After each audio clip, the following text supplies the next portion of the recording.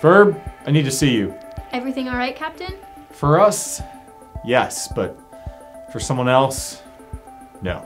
I'm confused. And rightfully so. We have a big problem. I haven't been honest with you so far. The training sequences, the lessons that we've been learning, has been part of a much bigger problem. You lied to me? You didn't even want me here in the first place. No, I knew it. I knew no one would want some random intern on their ship. You're right. I shouldn't have lied to you. Honesty is our policy here at Star Command, and I broke that. I'm very sorry, Ferb. I didn't even think about how this could hurt you. I guess this is why our code says, do not lie to each other. Our team works better when we tell the truth, and don't keep secrets from each other. Honesty is like glue that holds our team together. So, Ferb, can you give me another chance? You know, you were honest with me, and that means a lot.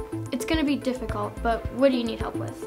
Well, do you remember that alarm that went off? How could I forget? It was so loud. Yeah, Orlando, we need to fix that. And remember how I had you simulate what it would be like to be in isolation in a space shuttle? Yeah, that was pretty scary. And do you remember how... Just get on with it. What's going on? We have an emergency.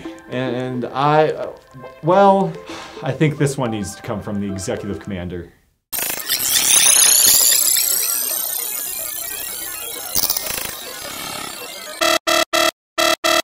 My apologies. The message from the executive commander appears to be corrupted. Calculating time for decryption. Time unknown. Per Captain Phase's last request, please review over our last and final code. Honesty is our policy. Colossians 3:9. Do not lie to each other. Be prepared. Final message coming soon.